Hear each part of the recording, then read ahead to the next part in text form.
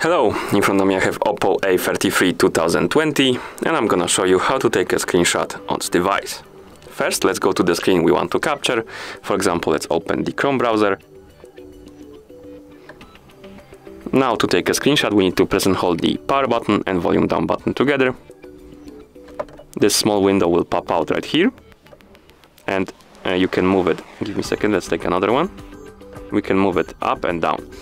If you move it up, you can take a scroll screenshot, and if you move it down, you can share it, basically. If you want to take a scroll screenshot, simply drag it up and then release it. It's gonna start scrolling on the screen, and after it reaches the bottom, it's gonna stop. You can tap done to save your screenshot, like this. And now you can share it, edit it, or delete it. And that's basically how you take a screenshot on this device. Thank you for watching. If you found this video helpful, please consider subscribing to our channel and leaving the like on the video.